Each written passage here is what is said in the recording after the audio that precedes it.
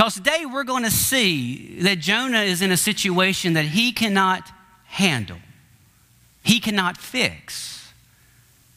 And we're going to see exactly what he did. In Jonah chapter 1, verses 17 through chapter 2, verse 10, we see that God sends a great fish problem to Jonah, a problem that he can't handle. And we're going to see how Jonah responds. Today we're going to look at the great fish problem, and then we're going to talk about three truths that we can see in this passage. Three truths about the great fish problems that God sends into our lives and how we should respond to them.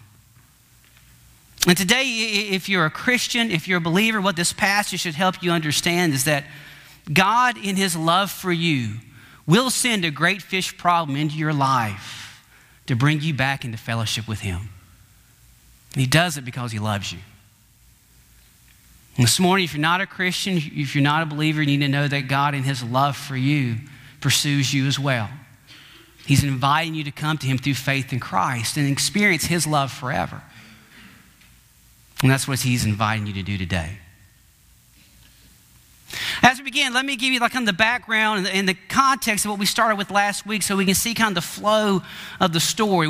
We talked last week and we understand that Jonah is a prophet. He is God's mailman. God will give him a message and he will go deliver the message. That's what it means to be a prophet. But we find out that God gives Jonah a message to go deliver to the city of Nineveh, the wicked, corrupt capital of the Assyrian Empire. And Jonah receives the message, but we understand that Jonah says no. In fact, he goes to the port city of Joppa. He gets a ticket. He says, I want to go the furthest away I can from Nineveh. It looks like it. And he's going in the opposite direction. We have no idea at this point really why Jonah has said no. We find out later. But what is very clear at the very beginning is that God loves Jonah too much to allow him to walk out of his will, to walk out of his presence. And so God, in his love for Jonah, he sends, he hurls, he throws a great storm. This is a storm that God sends. This is a storm that's no ordinary storm. This storm has a purpose that God creates. And the purpose is to be a wake-up call for Jonah. God is saying, Jonah, look at what you're doing. But Jonah doesn't respond. And so we see the sailors who are in the boat with Jonah who are getting more and more aware that there is one true God by the name of Yahweh, and they're getting aware of his power and who he is. They start asking Jonah, what can we do to stay alive? And Jonah says, well, throw me overboard, which means that Jonah is going to go to a certain death. And they're not happy with that option at first. They try to row back to shore to save Jonah, but they realize they can't do it. And so they take Jonah and they're getting ready to throw him overboard, and they cry out to the one true God, Yahweh, and they say, don't hold us accountable for this guy. We're just trying to obey you. And as they throw him overboard, the great storm stops. The sea's calm. And the sailors who were once afraid of the great storm are now in awe of the great God who actually sent the great storm. They are now in awe of the great God who created land and sea and heaven and earth. They're in awe of the great God who controls everything. And God has revealed himself to these guys, and they respond the only way they can. They worship and they make vows. And all the while, Jonah is spiraling to the bottom of the Mediterranean. But that's not the end of the story. God's not done. Honestly, we're really still more in the beginning of it. Because what we see in chapter 1, verse 17, is that the same God who sent the great storm now sends the great fish. Look at what it says in chapter 1, verse 17. Now the Lord had prepared a great fish to swallow Jonah, and Jonah was in the belly of the fish 3 days and 3 nights. I think it's important to see that the Lord had prepared the great fish. As the great storm was no ordinary storm, it was a storm that was created by God, sent by God, hurled by God for a specific purpose. This is not an ordinary fish. This is a fish that is created by God, sent by God for a purpose. God is the one who prepared the fish and sent it to capture, to eat, to swallow Jonah. Now, as we begin having these discussions, there's people who are critics of the Bible, and they always begin asking, well, is it really possible for a guy to spend 3 days and 3 nights in the belly of a fish? I mean, could that really happen? And we as believers, we want to argue the veracity, the validity, the truthfulness of God's word. And so we usually come at that argument with natural world arguments. We'll bring up James Bartley, who in 1891 spent 2 days in the belly of a whale before he was cut out by his friends who were sailors.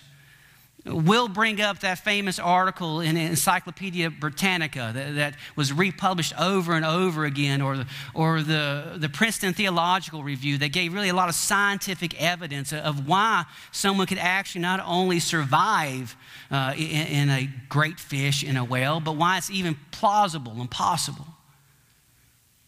And I want to tell you, there's nothing wrong with doing those arguments. There's nothing wrong with coming at this from a natural world argument and arguing from the facts that we have of why this is plausible. Once again, there's nothing wrong with it. I just don't think it's necessary. I'll just be truthful. That's my perspective. And you go, Brad, why don't you think it's necessary? Because this is not an ordinary fish. God created this fish. God sent this fish. God prepared this fish for this purpose. See, we have a God who is not bound by the natural world. We have a God who doesn't have to follow the parameters of those around us. I believe this fish is a miracle, and by miracle I mean this. Miracle is just when God sticks his hand into the natural world he created and shakes it up. That's what a miracle is. While God does usually work within the parameters of the natural world he created, he's not bound by it. And so often he'll stick his hand in the natural world and shake it up to prove who he is. That's what Jesus did over and over again with the miracles of the New Testament. Over and over again, Jesus saying, I am God because I'm sticking my hand in the natural world and doing what you can't do. And so often God will do the same thing. God is not bound by nature. God is not bound by the same parameters. God has no limits. He can do whatever he wants to. And from my opinion, this great fish could have wall-to-wall shag carpet in it. He could have a disco ball hanging in the center of it, and with the Bee Gees singing Staying Alive 24/7 through it. He's without limits. See, our problem in my mind is that so often we get lost focusing on the great fish, and we forget it ain't about the great fish. It's about the great God who sent the great fish. Theologian G. Campbell Morgan always encouraged us. He said this, men have been looking so hard at the great fish that they have failed to see the great God. I'll tell you, it's not about the fish. It's about the God. So putting it in perspective, you got Jonah, who's a man of God. He is a man who is a mailman that God sends for his messages. God gives a message and he says no. He goes the opposite direction. And so God, in his love, makes a great storm, hurls a great storm, puts a great storm to get his attention as a wake-up call, but Jonah doesn't get it. Jonah still refuses. And so now a great God sends a great fish and puts Jonah in a situation, in a problem that he can't run from anymore, that he can't ignore anymore, that he can't manipulate anymore. God puts Jonah in a problem where Jonah has to face the fact that he's been running from God. He can't continue to turn his back on it. This morning, what you need to understand that it doesn't matter who you are. It doesn't matter if you're a believer or an unbeliever. That a great and loving God will send a great fish problem into your life to get you to stop running from him. See, this morning, if you're not a Christian, you need to know that God will give you a problem that's too big for you to handle, a problem that will drive you to your needs, a problem that you can't ignore, a problem that you can't run from, a problem that you can't manipulate for one purpose and one purpose alone, and that's for you to come to him through faith in Christ. See, God loves you. And it's his design. He created you. He made you to be in a love relationship with him. For you to stop running away from him and turn back to him believing that Jesus alone can't forgive you of your sin. Jesus alone can rescue you from your separation from God. That Jesus alone can bring you into a relationship with God because Jesus alone died on the cross for you to pay for the penalty of your sin. Listen, if you're honest, you will admit that God has revealed himself to you and his love for you in a lot of ways. He's done it through creation, the fact that you know who he is and that he exists. He's done it through other people. They've come and talked to you, and he has done circumstances in your life, situations even in your life, even great fish problems to let you know who he is and what he offers. But the greatest way that God has shown his love for you is that Jesus died on the cross to pay for the penalty of your sin, a debt that you can't pay. And God, in his love for you, will send a situation, a great fish problem that you can't handle. So you have to admit who he is and take seriously his offer to come to him through faith in Christ. And he does it because he loves you. This morning, you need to accept the offer from a God who loves you. Come to him through faith in Christ and know that love. That's why you're here. Christian, let me ask you a question. Do you think that a loving God would send a great fish problem into your life? Do you think that when you have told him no, that you have walked away out of fellowship with him, when you've gone off to do what you think is right and gotten out of his will and his way and his word, do you think a loving God will send a great fish problem, a problem that's too big for you to handle, a problem that you can't ignore, a problem that you can't manipulate so that you will come back to fellowship with him? Do you think a loving God loves you that much? Yeah. Listen, that's what verses 1 through 17 is all about. That God loves us so much that he will pursue us even when we disobey him. That he's a faithful God even when we're unfaithful to him. And then when we choose to walk out of his fellowship, he runs after us out of that love. Now, let me just make a few things clear again, because I've had a few questions about it this week. And I said this last week, and I want to say it again. Not, N-O-T, not every problem in your life is being thrown at you by God to get you to come back. Not every problem. Understand that some problems are because we are in a fallen world. This is not heaven. You will be sick. You will have broken relationships. It ain't heaven. There's going to be problems. Number two, Christians, sometimes God works in your life for the glory of his name. It's your will sometimes to go through difficulty so he can shine through you. That's what he does. But sometimes we tell him no. And sometimes we walk out of his fellowship. And sometimes we say we're going to do it in our will and our way and not yours. We're not going to follow your word. We're going to do what we want to do. And in those times, a loving God will put you in a great fish problem too big for you to handle, so that you got to face what's going on. And he does it because he loves us. Do not forget Proverbs chapter 3, verses 11 through 12. Hebrews chapter 12, verses 5 through 6. God disciplines those that he loves. He's not doing it to hurt you. He's doing it because he loves you. And knows the best place to be is in fellowship with him. So, when God sends a great fish problem into your life, the questions that we may need to ask are, what is he doing? And how should we respond? What's the purpose of all this? And what do I need to do?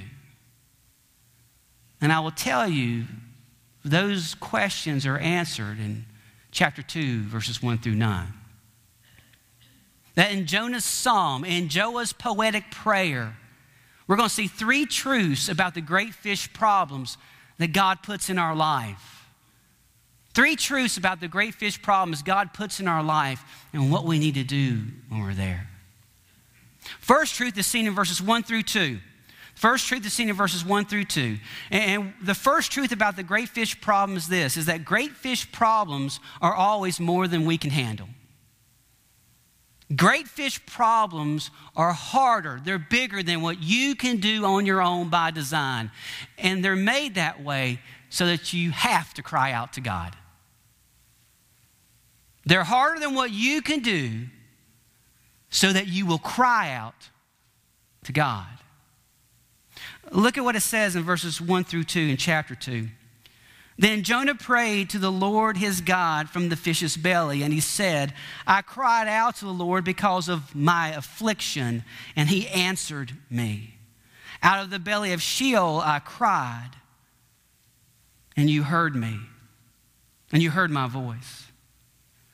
Understand that it was from inside the belly of the great fish that Jonah started talking to God again. One thing that we should see through all chapter 1 is that as soon as Jonah got the message from God, he stopped talking to God. Even in the middle of the great storm, when everybody was talking to God, talking to any gods, Jonah is the only one who's not talking to God. Jonah refused to talk to God until he was in the belly of the great fish. And it's often because of great fish problems that we'll start crying out to God because we know we have no other options. So how bad was it to be in the belly of the great fish? Well, honestly, no one really knows. I've read a lot of examples, things people have said. I like Charles Swindoll's take on it the best. Charles Swindoll said this: pitch black, sloshing gastric juices wash over you, burning skin, eyes, throat, nostrils. Oxygen is scarce, and each frantic gulp of air is saturated with salt water. The rancid smell of digested food causes you to throw up repeatedly until you have only dry heaves left. Everything you touch has the slimy feel of the mucous membrane that lines the stomach. You feel claustrophobic. With every turn and dive of the great fish, you slip and slide in the cesspool of digestive fluid. There are no footholds, no blankets to keep you warm with the cold, clammy depths of the sea. And all that time, Jonah knew he was there because of his own choices. And all that time, Jonah knew he was there because of his own choices. Christian, you ever been there? You ever been into a problem that was too big for you to handle? A problem that really you felt like you had no hope and there was no hope? A problem that you were desperately struggling in? And the worst part of it is that you're there because you did it to yourself. You chose to walk out of God's will. You chose to walk out of his way. You chose to walk out of his word. You knew you were there because of the choices you had made. You ever felt like that? Because that's what Jonah felt like. So what did Jonah do? What did Jonah do in the middle of all of this? What did Jonah do when he is in a situation that's too big for him to handle, that he can't fix himself? What does he do? He cries out to God. Well, why does he cry out to God? He's got no other options. There's no other way to go. He can't fix it himself. And when he cried out to God, he found out something really important, really amazing, and it's the fact that God had never left him. Look again at what it says at verse 2. He says, I cried out to the Lord because of my affliction. He didn't do it before then. It was when he was in the middle of the belly of the fish that he started crying out to God. And then he says something important next. He says, and he answered me.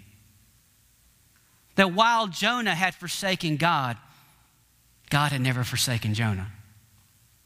And while Jonah was unfaithful to God, God is always faithful. What Jonah found out in the middle of his big fish problem is that while he couldn't fix it, God had never left him. And that's the point of the problem. Christian, maybe you've been running away from God. Maybe he's told you to do something and you know you haven't done it. You've walked out of his will, his way, and his word, and you're doing what seems best for you. And maybe you are in a situation that you can't fix, that you know is greater than you, and you just feel like you cannot do anything with it. And you know it's because you brought yourself there. What do? You cry out to God. And allow him to remind you that he loves you and that he's never left you and that he's always faithful. See, that's the point of the big fish problem. It's for you to cry out to God because he loves you. The second truth we see about big fish problems is that they send you to rock bottom. The second truth we see about big fish problems is they send you to rock bottom so that you will crave God's presence. They send you to rock bottom so you will crave God's presence. Look at what it says in verses 3 through 6. For you cast me into the deep, into the heart of the seas, and the floods surrounded me. All your billows and your waves passed over me. And then I said, I have been cast out of your sight, yet I will look again towards your holy temple. The waters surrounded me, even to my soul. The deep closed around me. Weeds were wrapped around my head. I went down to the moorings of the mountains. The earth with its bars closed behind me forever. Yet you have brought me up, my life from the pit. O Lord, my God. Now understand that verses 1 through 9 in Jonah are written in Hebrew poetry. This is Jonah's psalm, Jonah's poetic prayer. It is poetry. Probably in your versions, in your translations, it's set apart as different. It's written different than it is the other narrative. It is poetry. It uses metaphors and allusions like all poetry. It uses flowery language like all poetry. Now do understand, I've never been a big fan of poetry. You might like it. I don't. I'm not a big fan. I've never really understood it. Yet I get this. This is pretty clear. See, Jonah is saying, this is how I feel. I feel like I am just completely, Lord, I just feel like this is going to kill me. I feel this is too much for me to handle. This is a problem too much for me to bear. And we're sitting there going, of course it's a big problem. You're stuck in a great fish. Of course it's going to be too much for you to bear. But the neat thing about this is that Jonah really isn't talking about his location. He's talking more about what he feels. Verse 4 is very central. Verse 4, Jonah says, then I said, I have been cast out of your sight. Jonah's saying, what's the worst part about all this is, I don't feel like, God, you're with me anymore. I feel like I've been expelled from your presence. I feel that I'm not walking with you anymore. I don't feel your presence in my life, God. I just feel like we're separated because of this. Jonah's greatest deal is not the fact that he's stuck in a great fish. He's saying, I feel separated from God. And then in the back of verse 4, he says this, yet I will look again toward your holy temple. Temple is where you met with God. The temple is where you worship God. Jonah is saying, I crave your presence. I crave to be in the temple. I crave to worship you. I crave to see you. Jonah is saying, my problem, when I'm hitting rock bottom about is, God, I can't feel you. God, I can't see you, and I long to be in your presence again. Now, this problem that I'm facing, that I've done to myself, I feel like you're not with me anymore. And all I want is to know that you're here. Christian, have you ever felt like that? Have you ever walked out of God's will and you know you did it to yourself and you're facing problems that are too big for you, and the big deal is you just don't feel like God is with you anymore. You don't feel like he's walking with you. You long to hear him again. You long to feel him again. You long to know that the Holy Spirit is walking with you. You crave his presence. And Christian, what you need to understand is that's the purpose of the big fish problem.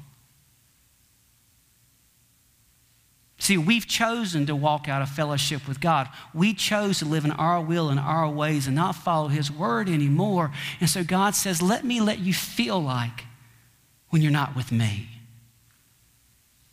Let me show you what it feels like when you're out of fellowship with me. And we crave his presence.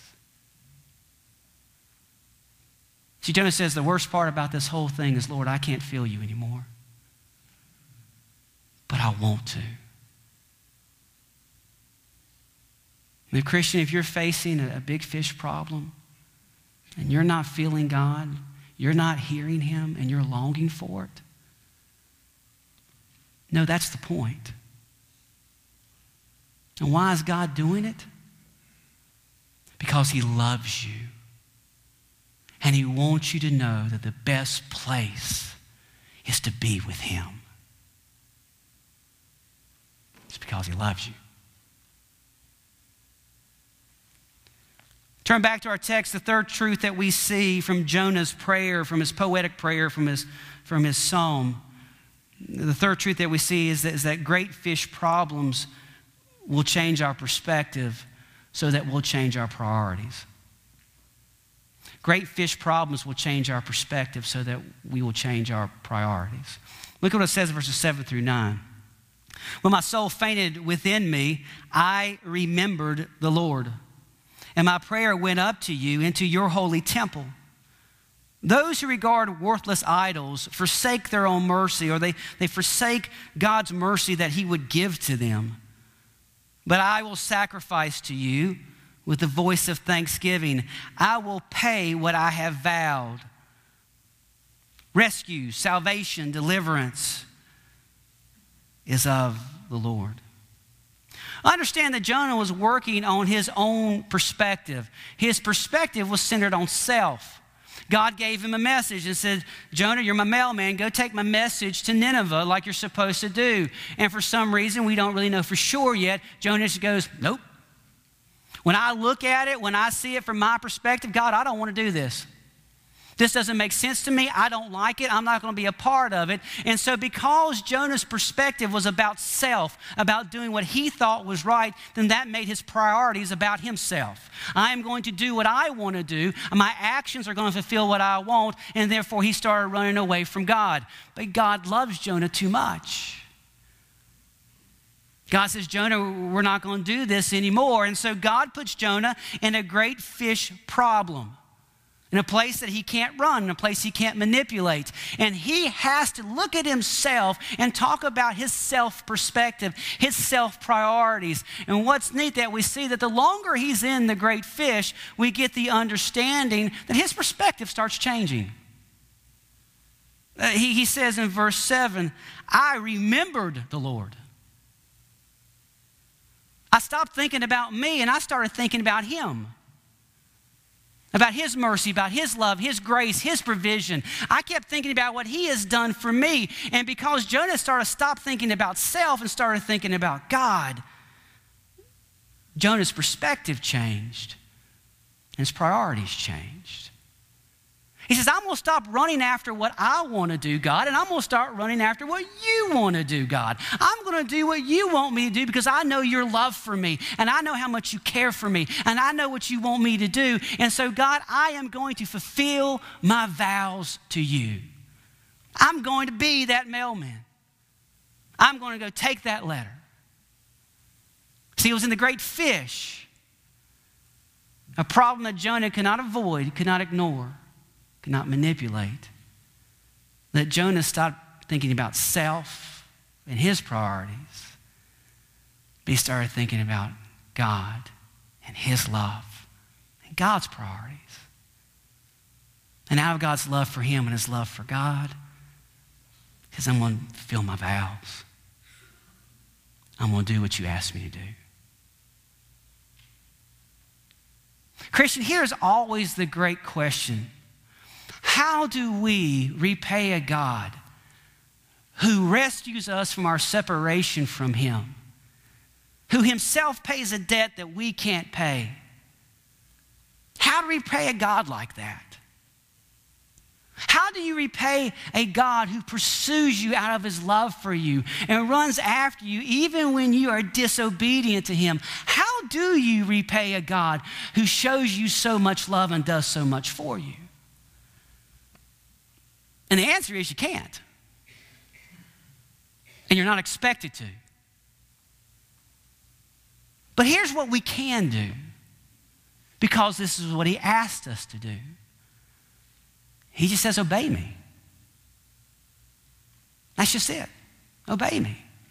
We can't repay him, so God just says, obey me. That's all I'm asking you to do. Obey me because you love me, and obey me because you know that I love you and what's best for you. I mean, isn't that what Jesus said in John 14:15, that those who love me will do as I commanded? That those who love me will obey me? And so, in our love for him, knowing his love for us, we fulfill our vows. We do what he's asked us to do. So Christian, let me ask you, are you fulfilling your vows to God today? You know, that vow that you made, Lord, if you save me, I will make you the Lord of my life. Lord, I will give every day to you. God, I will seek you and follow you. God, I want to be in your fellowship, in your presence. God, I want to run after you, run after your priorities. Christian, are you fulfilling your vows to your King? I hope so. Because if not, a great fish may be coming your way. Because God loves his people too much to allow them to exist out of his fellowship. In his love for you, he is going to come to you and put you in a position to where you have to look at what you're doing and respond to him. And why does he do it? Because he loves us. And he knows that true joy, true peace, true happiness is found in his presence alone. It's because he loves you. So as we come to the end of this portion of our story of Jonah, the question we'd like to ask is how should we respond at this moment? How does it apply to us? And I think the best way is that we need to respond to the great fish problems that are in our life. We need to respond to them.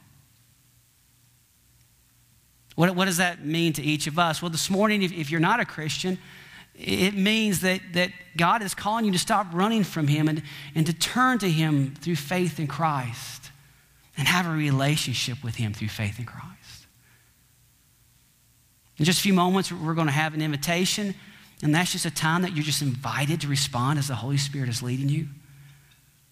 And listen, I do believe that the Holy Spirit is making you just perfectly aware of your separation from God and your need to come to him through faith of Christ in a way that you understand. The invitation will be standing, we'll be singing. I encourage you, as Holy Spirit moves you, to step out and come talk to us down here. We'd love to tell you more about Christ and give you a vision for what your life would look like if you had a relationship with God through him. Christian, let me ask you this. What do you think it would look like if we all actually respond to the great fish problems in our life? What would happen if we actually cried out to God and craved his presence and changed our priorities to meet his will? What do you think that would change? Well, I don't know specifically in your life, and I can talk to you later about my life, but what I would just say this is what we would see is that we have a loving, amazing, forgiving God. And if we're willing, he will restore that fellowship. And more than that, he'll put us right back on the path to serving him. Because that's what we see in verse 10. As soon as Jonah says, God, I'm going to fulfill my vows to you, God speaks to the great fish and he throws him up on the shore for him to go do what he was supposed to do. That's an amazing, forgiving, merciful, loving God. So, Christian, are you running away from him this morning? Are you in a great fish problem? What you need to know is that God is pursuing you. He is providing. He's a way. He is drawing you to come back to him, but you still have to respond. You have to be willing. So as we enter into the invitation in just a few moments, Christian, I just urge you just to pray and say, God, if there's anywhere that I'm not on board, anywhere that I've said no to you, anywhere that I'm not where I'm supposed to be, Lord, forgive me. I want that fellowship. And I'll do whatever you want me to do, because being with you is far better than not feeling you in my presence. Being in your will is always better than being out. As you're praying through that, if you need help and encouragement, we'll be down here. The altar will be open, or you can pray with those beside you. This morning, just may we all seek the Holy Spirit. Be open to what he says. And may we respond at this moment as he tells us to.